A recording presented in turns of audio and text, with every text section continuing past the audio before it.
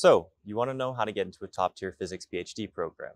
Well, I have 7 tips based on my own personal experience that might help you achieve that goal. For those of you who don't know me, I'm a physics PhD student at UC Santa Barbara. I'm starting my first year now, so I went through the application process pretty recently. It was a long and tedious process, so I was hoping I could share some of my experience to maybe streamline that process for you guys. I have roughly organized these tips going from more general to the most specific, so feel free to jump around and hopefully you can take something away from this video.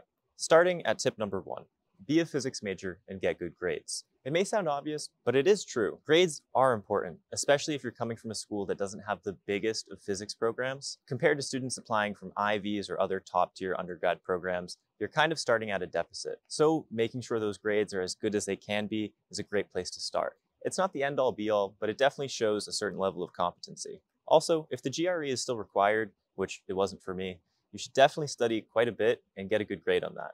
A GPA and GRE score are just numbers, but at the end of the day, certain programs are probably going to judge you by those numbers.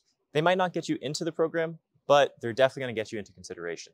Tip number 2, do physics research. Your undergrad research doesn't have to be the same type of research you're going to do in grad school, and it definitely doesn't commit you to that type of research for life. So get involved and get exposed to what research is like. For one, this will tell you if you even like researching. If you don't, a PhD might not be the right way for you to go. The earlier you get exposed to research, the earlier you can tell if a PhD is right for you.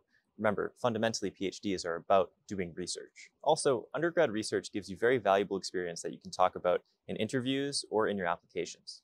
And you might even get a resume-boosting paper or presentation out of it. So whatever physics research you can get involved with, definitely do that. Number 3, stay involved in the physics department. You're going to need 3 letters of recommendation, and preferably those won't be teachers that you only had once or twice. Ideally, I'd say your first one should be your research advisor. Secondly, you should have a teacher from a class where you excelled.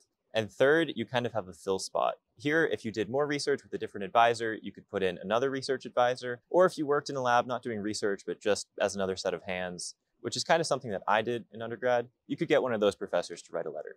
It really kind of depends on a case-by-case basis, but definitely have a research advisor and definitely have a teacher. That last spot definitely depends on your own individual situation, but those first 2 should definitely be a research advisor and a teacher of a class where you excelled. Number 4, become a physics tutor. I'm a little biased because I've been tutoring for like 3 years now, but seriously, it's a great way to keep your skills sharp and to strengthen your communication skills. In the words of Albert Einstein, if you can't explain it simply, you don't understand it well enough. Teaching is going to challenge your own understanding of physics, and in tutoring, you might even learn some things that you missed the first time around. Plus, PhDs usually have a TA component to it. So if you're really interested in a PhD, tutoring isn't a bad way to go. Number 5, reach out to professors at schools you're interested in early. Ideally, you'd be contacting them about 6 or more months before the applications go out. This shows that you're on top of your stuff, you're prepared, and you're also motivated. Plus, you're serious about the school because they have research groups that you're interested in.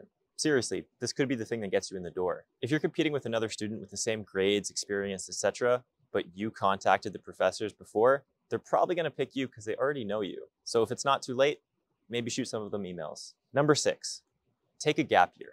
You don't have to hop into your PhD immediately after undergrad.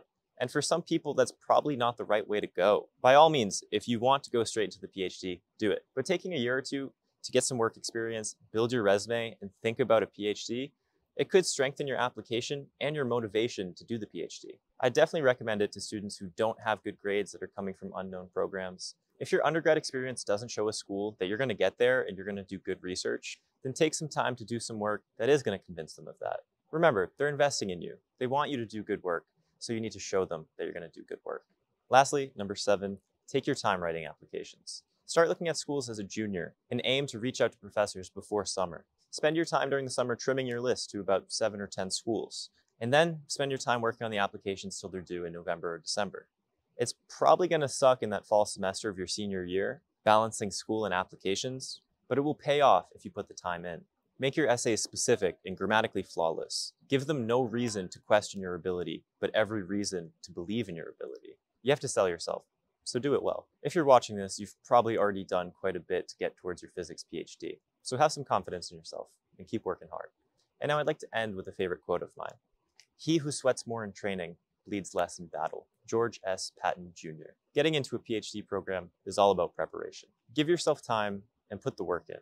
It's not impossible, and if you're meant to be doing a physics PhD, you'll end up doing one. Well, that's it for now. Hopefully you learned something new in that, and hopefully this will make applications a a little bit easier.